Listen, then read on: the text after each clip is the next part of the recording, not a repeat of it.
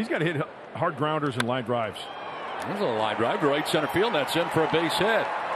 Tatis cuts it off as a big turn there for Tapia, but he's back to the bag at first with one away. 3 innings from Brent Honeywell. Very nice.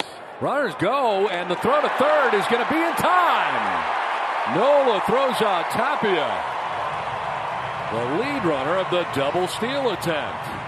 2 down. Call in the field is overturned. The runner is safe. Boston will retain on that double steal. High drive, deep right field off the bat of Valdez. Back and gone. A 3-run home run, and the Red Sox jump out to the 3-0 lead.